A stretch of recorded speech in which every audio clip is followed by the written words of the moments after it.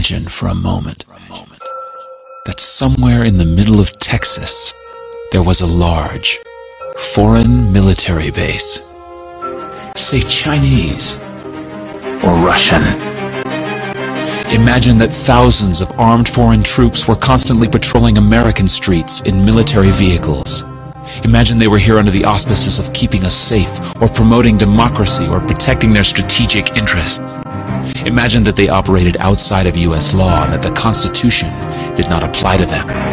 Imagine that every now and then they made mistakes or acted on bad information and accidentally killed or terrorized innocent Americans, including women and children, most of the time with little or no repercussions or consequences.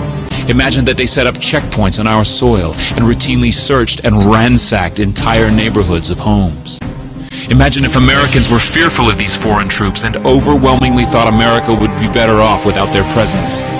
Imagine if some Americans were so angry about them being in Texas that they actually joined together to fight them off in defense of our soil and sovereignty because leadership in government refused or were unable to do so.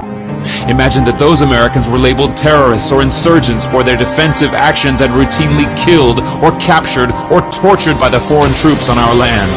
Imagine that the occupiers' attitude was that if they just killed enough Americans, the resistance would stop, but instead, for every American killed, 10 more would take up arms against them, resulting in perpetual bloodshed. Imagine if most of the citizens of the foreign land also wanted these troops to return home. Imagine if they elected a leader who promised to bring them home and put an end to this horror. Imagine if that leader changed his mind once he took office. The reality is that our military presence on foreign soil is as offensive to the people that live there as armed Chinese troops would be if they were stationed in Texas. Shutting down military bases and ceasing to deal with other nations with threats and violence is not isolationism. It is the opposite. Opening ourselves up to friendship, honest trade, and diplomacy is the foreign policy of peace and prosperity. It is the only foreign policy that will not bankrupt us in the short order, as our current actions most definitely will. I share the disappointment of the American people in the foreign policy rhetoric coming from the administration.